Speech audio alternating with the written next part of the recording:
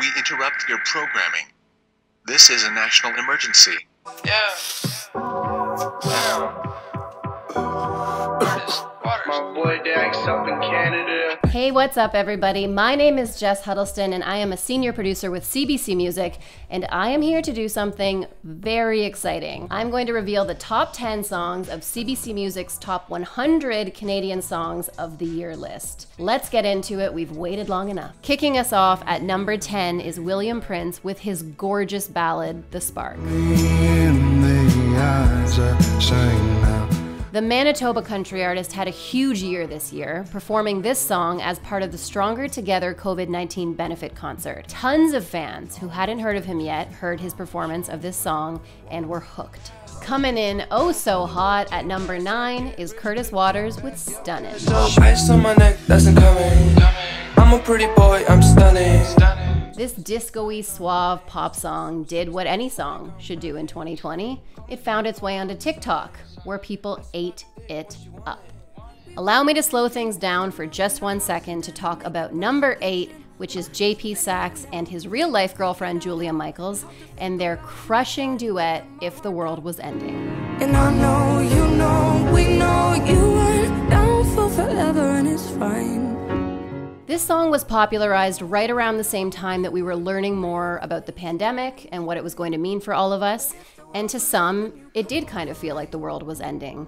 So enter this song, a beautiful duet, which made us want to clutch our loved ones just a little bit tighter. All our fears would be irrelevant. Number 7 goes to former Polaris Music Prize winner Lido Pimienta and her stunning song, Eso que tú haces, off her album Miss Colombia. Eso que tú haces. 2020 was definitely a year where we couldn't move as freely as many of us are used to. So listening to music like Lido's that takes you out of your four walls and into her lush, colorful world was beyond powerful. Number 6 is none other than Hailey Baldwin's husband, otherwise known as Justin Bieber, the Biebs, his friend Quavo, and their song Intentions. Picture perfect, you don't need no filter. Just make them drop dead, you a killer. This song, Intentions, is bona fide pop gold, whether you like him or not. And it is yet another declaration of his very big, very public love for his wife, Hailey. Number 5, halfway there, we have just a pop banger from Charlotte Cardin called Passive Aggressive. Getting over you, but I love myself too much to waste goodies on bad love. If you've listened to Charlotte Cardin before this single, you might remember her more for kind of slow-burning, moody pop. Not on this song. She kicks things up a notch, telling her ex, "Hallelujah, baby, we're no longer together." At number 4, we have such an important, incredible song, 24, the Toronto remix from Toby. Still ride, still looking, yeah. Still looking for me. Where you at? Where you been? Doing work all day. Yeah. Where you at? Where you going? Trying to get him safe. But it's not just Toby, it's also a gaggle of his very cool friends. He has Havaya Mighty, Shad, Jazz Cartier, and Edgy Smith making hip-hop history with him. You may want to debate me and tweet me about this one, but as far as I'm concerned, this song is the most explosive Canadian hip-hop collaboration since 1998's Northern Touch. Number 3 is Kaytranada and Kali Uchis with 10%. Why you trying to laugh at them? Pretending who you are, but baby, why even pretend? You're trying way too hard. Kaytranada is another past Polaris Prize winner.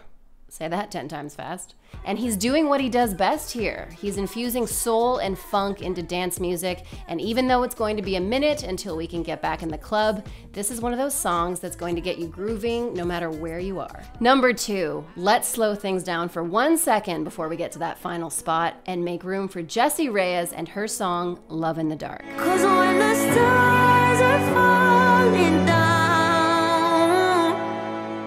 there's love in the dark. Jessie Reyez's 2020 album Before Love Came to Kill Us was a very eclectic mixed bag of goodies, but we think she shines best on songs like this.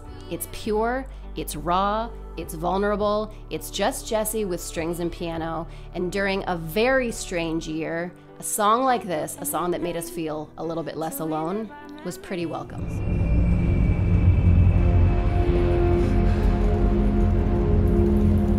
The #1 song on CBC Music's Top 100 Canadian Songs of the Year list is none other than The Weeknd with Blinding Lights.